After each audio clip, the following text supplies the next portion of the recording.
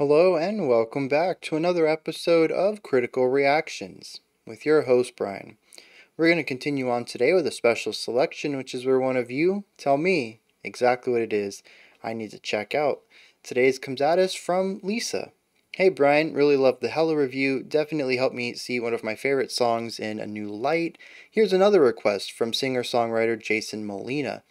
He was known as a master at writing deeply sad songs with memorable lyrics, but often with a glint of hope in them. Many attributed this to his lifelong struggle with alcoholism, which took his life at the age of 39.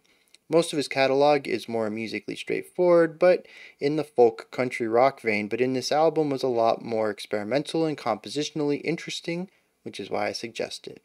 Thanks. So let's dive into this.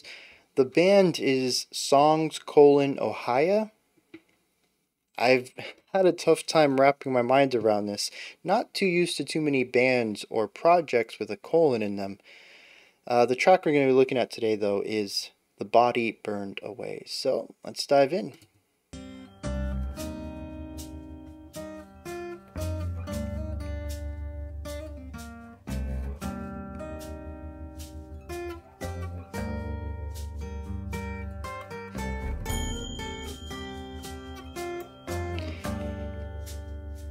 Yeah, so we have a hemiola in our first set of three with the shaker doing the 2 against our 3, and then we have a hit on 4, 5, and 6 with 6 coming in on our bass over here, leading us into 1.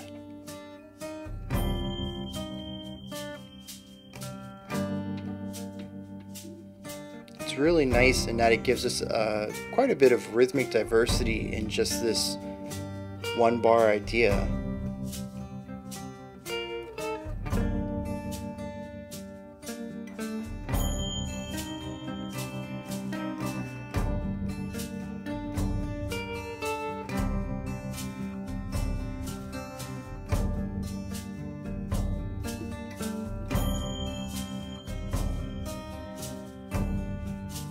Death as it shook you,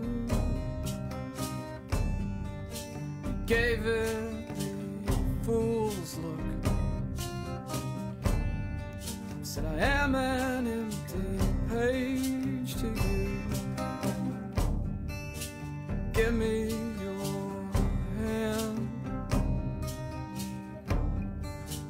give me your blood.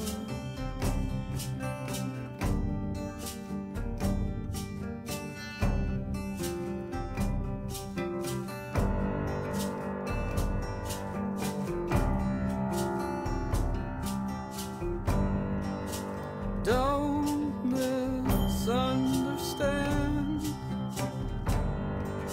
I once had all the words,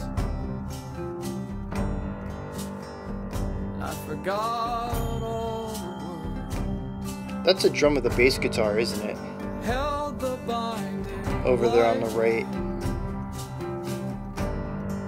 I held the binding light. Began to burn away. We began to burn away. Held the binding light. We held the binding light. So we've had some minor variations, pulling some ideas out, putting some new ones in, but for the most part, it's just one section. Really impressive with the variety.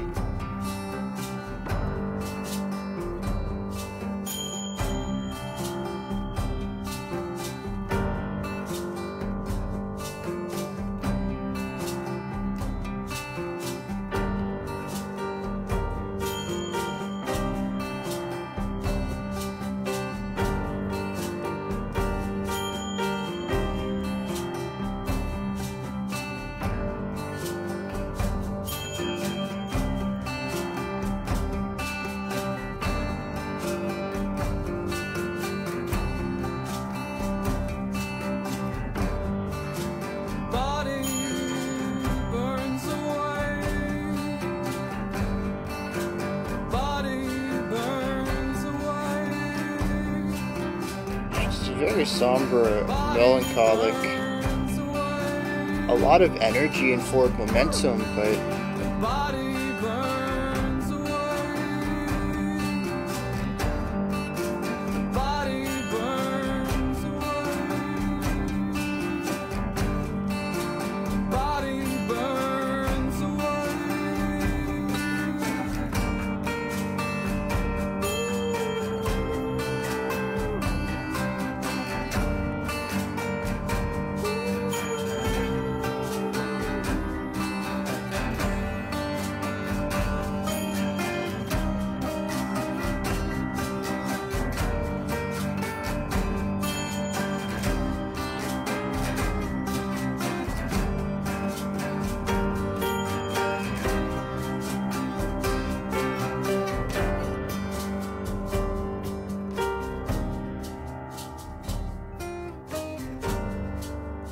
interesting decision to do straight eighth notes on the guitar there.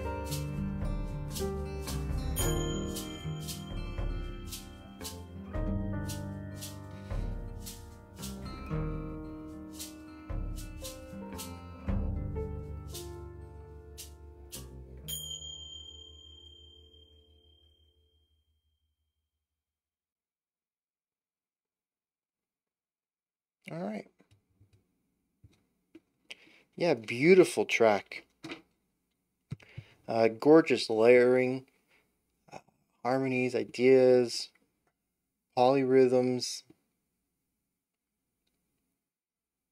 It's interesting that the requester had mentioned that it was mostly sad songs, but that there was a glint of hope to them usually. And I was trying to find it in here, and other than a little bit in the vocal work at the end of this track, it's very difficult to trace any sort of positivity or hope throughout, though maybe it is just those final lines when the story dictates it. So we'll probably figure that out when we hit the lyrics. Let's see, overall, what's going on here though? So we start off with some really interesting rhythmic counterpoint. We have a shaker, as I mentioned at the beginning. The shaker is giving us a hemiola in the first grouping of 3 and eighth notes in the second grouping of 3. I picture a lot of this song in 6/8. I was counting that out. 1, 2, 3, 4, 5, 6. 1, 2. So we have kind of this pulse where we have the first grouping of 3 and the second grouping of 3, and you can kind of feel it as 1, 2, 1, 2. Where 1, the 3 beats in our first group feel very different from the 3 beats in our second group, which is where I introduced this concept of rhythmic variety throughout this track, and it's because of this idea right here that the two halves of our phrase feel different from one another rhythmically. We have the hemiola versus the eighth notes in our shaker, but that's only where it starts. So many instruments in here tend to do different things on the first 3 and the second 3, and that's only for the instruments that have a 1-bar phrase. There are some of these instruments that have larger phrases that have a moving part through 2 bars or 4 bars. And so we have these layered phrases as well, where sometimes we have these building blocks of 1 phrase repetitions, and then 2 phrase repetitions, and then, 2 bar, and then 4 bar repetitions. And so we actually get to hear a lot of diversity in concept throughout most of this as well, because in our second bar, for a 1-bar idea, we're hearing the same idea, but for a 2-bar idea, we're hearing something new on top of that 1-bar concept we've already heard before. And when we put that against the 4-bar concept, well, bar 2 is going to be different. Okay, when we come around to bar 4 though, our 4-bar phrase is going to be different, but our 2-bar is going to be the end of its phrase. We've already heard that before, and the 1-bar phrase is going to be the same thing we've heard this entire time. And so we're getting all these different layers. It sort of does what canons do, or polymetric ideas do, but in the concept of simply phrasing. where everybody's playing something different. They're just all in time with each other. Not a canon, not polymetric, but still a way to introduce a lot of different combinations of sounds while utilizing, smaller loops. Not really having to constantly write new concepts for every bar that you want something new to be present in.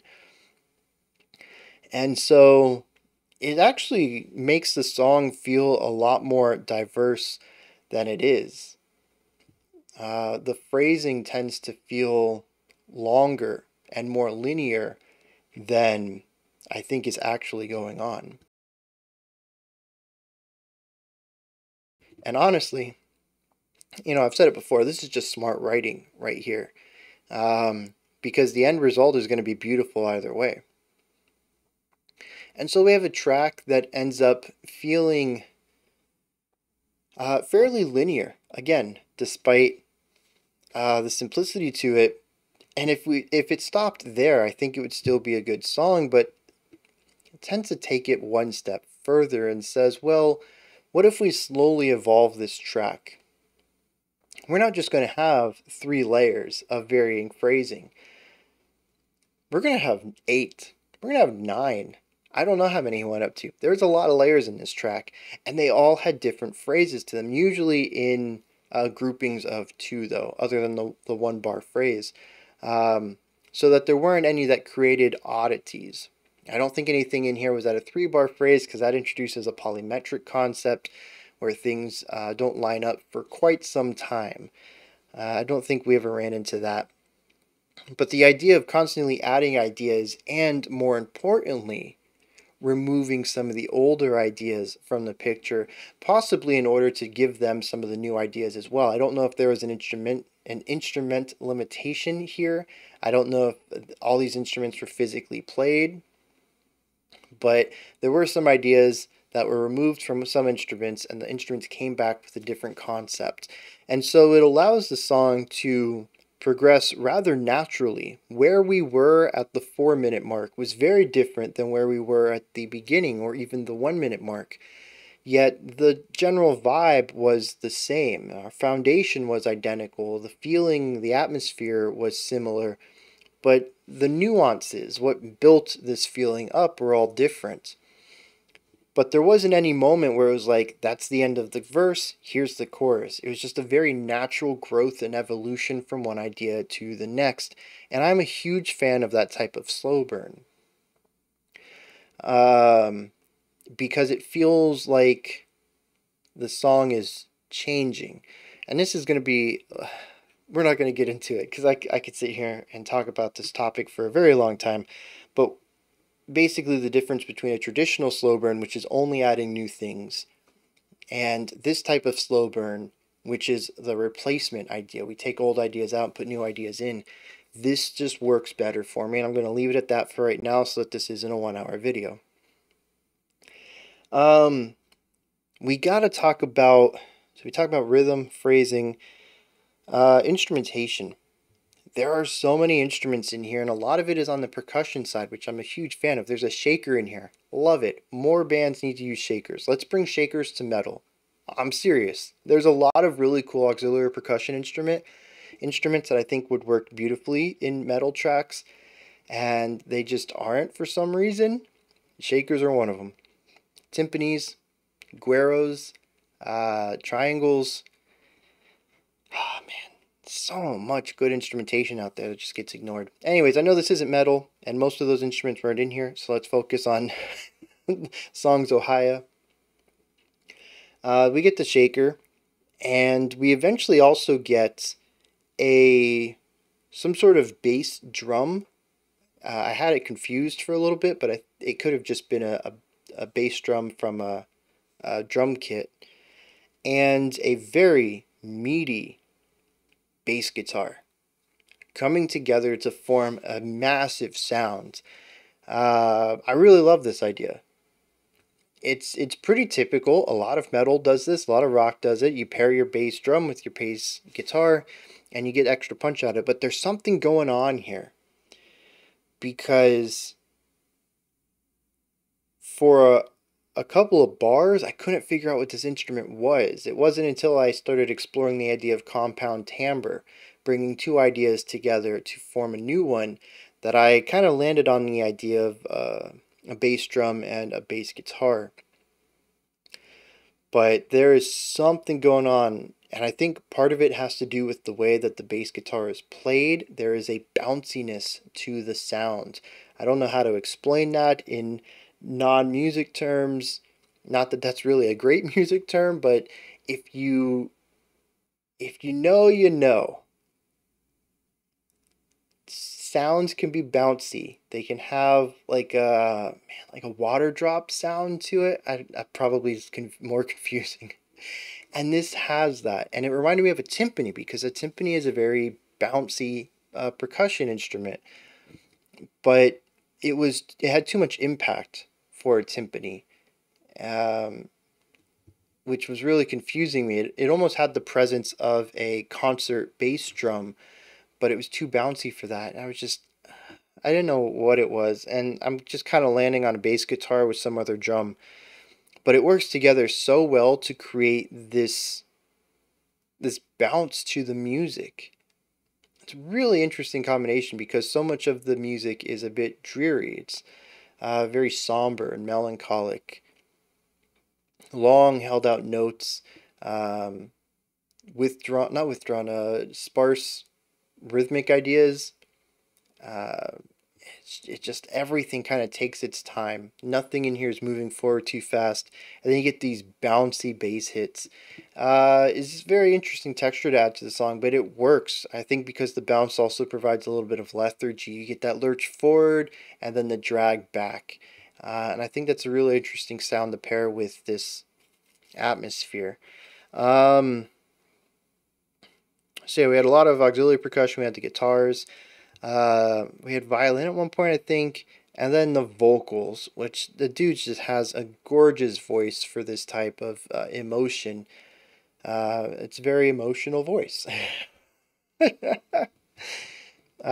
yeah, it's just gorgeous. It's full of soul and passion, and just it cries out alongside the music here.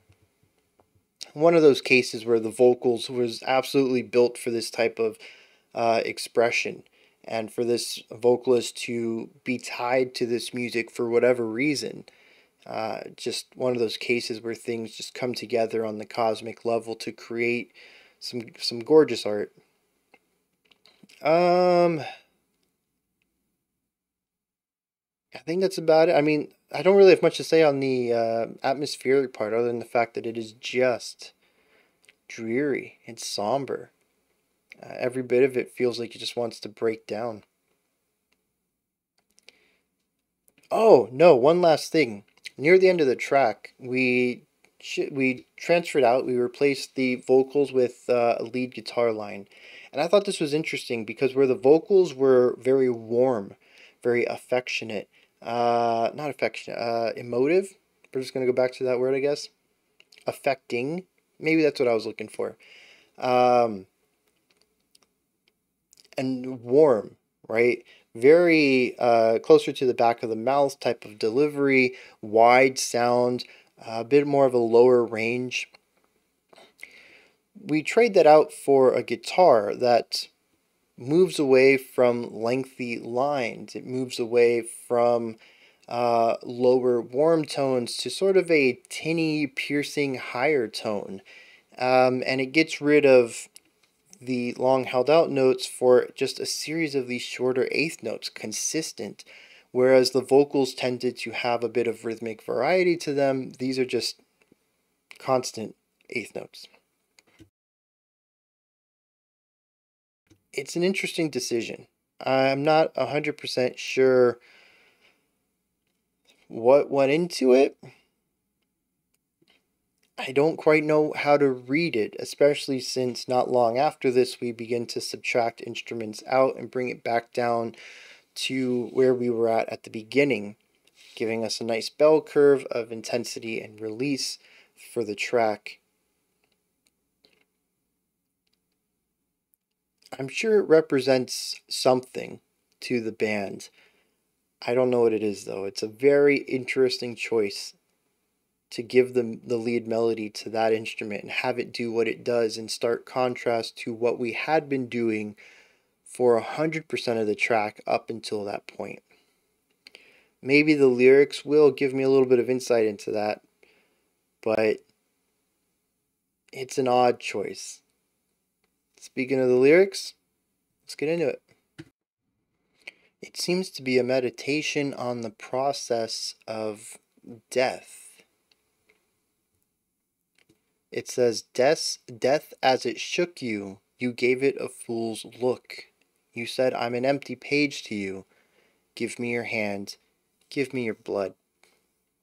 And I like this opening line. The fool's look, I believe, is a concept of shock, of not misunderstanding, but a lack of understanding, confusion, maybe even.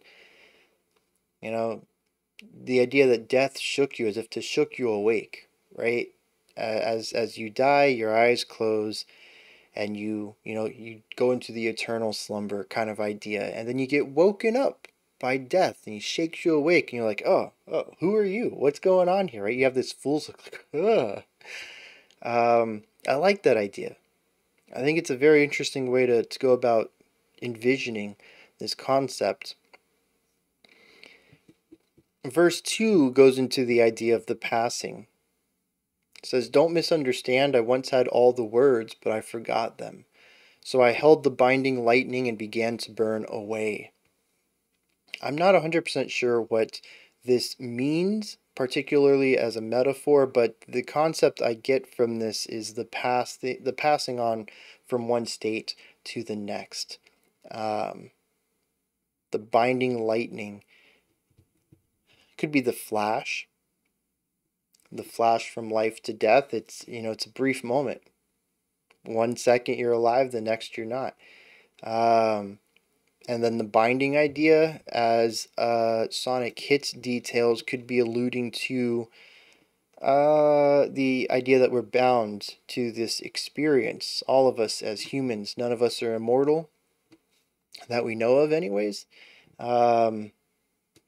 And so it's a lightning, it's a flash that brings us all together. It equalizes all of our lives, and showcases that we'll all eventually have to do this and deal with this experience. And it says, through this I began to burn away. And then that's our chorus. As we finish the track out, the body burns away. And it could just be about, again, this idea of death, the experience of death, the transition to death, and possibly the decay of the physical body. So yeah, the somber atmosphere, I think, works really well for this, being that it is about dying, and some of the fear and uncertainty that comes with that. But lyrically, at least, there seems to be a comfort in the lyrics that I don't know I 100% felt in the music. But I did mention that there's a little bit of a hope there at the end in some of the final lines. So it's possible it was there and I just wasn't picking up on it yet. But yeah, there's a piece in the lyrics, release of stress, kind of. Anyways, those are my thoughts on Songs Ohia's The Body Burned Away. This is where y'all come in. Let me know in the comments what you thought of this track, your opinions, perspectives, and thoughts. Put it all in the comments section. Above that, in the description box, you'll find a link to Linktree. It takes you to this menu. You can find my music, ways to support the channel, links to the Discord server, and just a ton of other stuff. Go ahead and check it out. Lots of great stuff in there. Above that, if you could, like, subscribe, and ring the bell. I greatly appreciate all three. We have a special selection coming up next. You can check that out. I think it's going to be interesting. I don't know what it is. Oh, no, this is... Oh, my... How do I keep doing it? I did this yesterday, too. I think I'm just losing track of time.